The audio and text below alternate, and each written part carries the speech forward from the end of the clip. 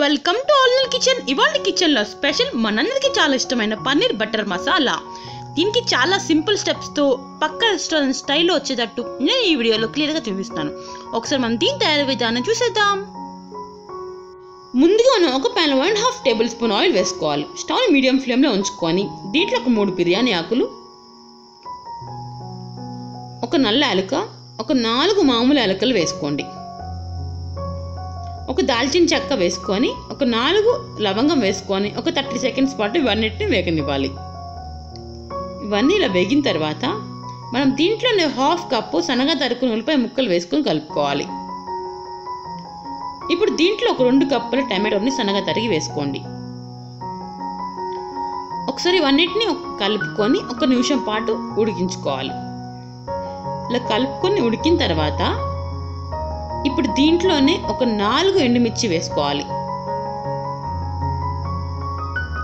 1 cup water వేసుకొని కలుపుకొని మూత పెట్టుకొని వీటిని మీడియం ఫ్లేమ్లోనే ఒక 2 మినిట్స్ పాటు ఉడికించుకోవాలి.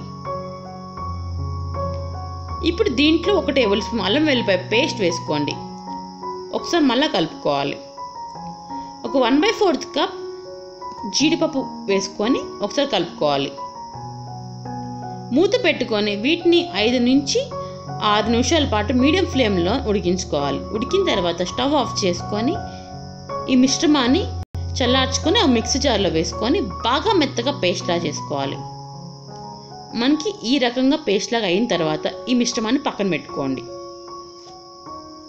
ఇప్పుడు ఒక ప్యాన్లో స్టవ్ మీడియం ఫ్లేమ్లో పెట్టుకొని ఒక 2 టేబుల్ స్పూన్ బటర్ వేసుకోండి. బటర్ వేసుకుంటే బటర్ మసాలాకి చాలా బాగుంటుంది.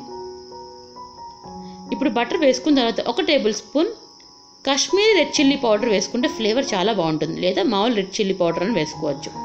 మనం ఇందాక చేసి పెట్టుకున్న ఆ టమాటో పేస్ట్ చూసారా, ఆ మిశ్రమాన్ని వేసుకొని కలుపుకోవాలి. మీడియం ఫ్లేమ్లో ఒకసారి అన్నిటిని వేసుకొని కలుపుకోండి. ఇందాక చేసుకున్న మిక్సీ జార్లో కొంచెం వాటర్ వేసుకొని ఒకసారి మళ్ళీ కలుపుకోవాలి. వీటిని ఒక 5 నిమిషాల పాటు ఇలా కలుపుకొని ఉడికిన తర్వాత నాకు 1/4 టేబుల్ స్పూన్ సాల్ట్ సరిపోయింది. మీరు రుచికి దగ్గర చూసి వేసుకొని కలుపుకోవాలి.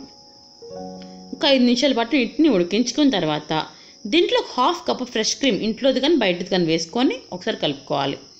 ఇలా క్రీమ్ వేసుకోవడం వల్ల ఫ్లేవర్ చాలా బాగా వస్తుంది. వీటిని ఇలా ఒకసారి కలుపుకొని ఇలా కొంచెం ఇలా బుడగలు వచ్చి దగ్గర పడ్డాక మనం దీంట్లో ఒక 1/2 టేబుల్ స్పూన్ షుగర్ వేసుకోవాలి. ఫ్లేవర్ బాగుంటుంది వేసుకుంటే. నేను ఒక 200 గ్రామ్ పన్నీర్ వేసుకున్నాను. ఇవి వేసుకొని కలుపుకోవాలి. ఎక్కువ బాగా కలుపుకోవద్దు, కొంచెం నిదానంగా కొంచెం కలుపుకొని మూత పెట్టుకుని ఒక 5 నిమిషాల పాటు లో ఫ్లేమ్లో వీటిని ఉడికించుకోవాలి. ఇలా నిదానంగా పన్నీర్ ముక్కల్ని తట్టుకుంటే ఇలా ఒకసారి కలుపుకోవాలి. ఇప్పుడు దీంట్లో నేను కసూరి మేతి వేస్తున్నాను. ఒక 1/2 టేబుల్ స్పూన్ కసూరి మేతి వేయాలి. ఇది మెయిన్ ఇంగ్రీడియంట్ మనకి పన్నీర్ బటర్ మసాలాకి. మూత పెట్టుకొని వీటిని ఒక 2 మినిట్స్ పాటు ఉడకనివ్వాలి. ఉడికిన తర్వాత ఇప్పుడు దీంట్లో మనం స్టవ్ ఆఫ్ చేసుకుని ఒకసారి కలుపుకొని ఫ్రెష్ క్రీమ్ ఉంటుంది చూసారా, ఒకసారి ఈ పైన వేసుకొని మనం ఇంకా సర్వింగ్ చేసేసుకోవచ్చు. చూసారా మనకి ఎంత సింపుల్గా paneer butter masala restaurant style వస్తుంది. చాలా టేస్టీగా మీకు బటర్ చూసారా paneer butter masala curry ready అయిపోయింది. బటర్ నాన్తో తింటే చాలా బాగుంటుంది. బటర్ నాన్ రెసిపీ నాకు ఐ బటన్లో ఇస్తాను, డిస్క్రిప్షన్లో లింక్ ఇస్తాను, మీరు చూడగలరు. Thank you for watching. నచ్చితే సబ్స్క్రైబ్ చేయండి, మీ ఫ్రెండ్స్కి షేర్ చేయండి, కమెంట్ చేయండి. ఆ పిక్చర్ నాకు ఇన్స్టాగ్రామ్ ద్వారా తెలియచేయగలరు. లైక్ చేయండి అండ్ బెల్ ఐకాన్ క్లిక్ చేయండి. Thank you for watching. Please do like, share and subscribe to all kitchen.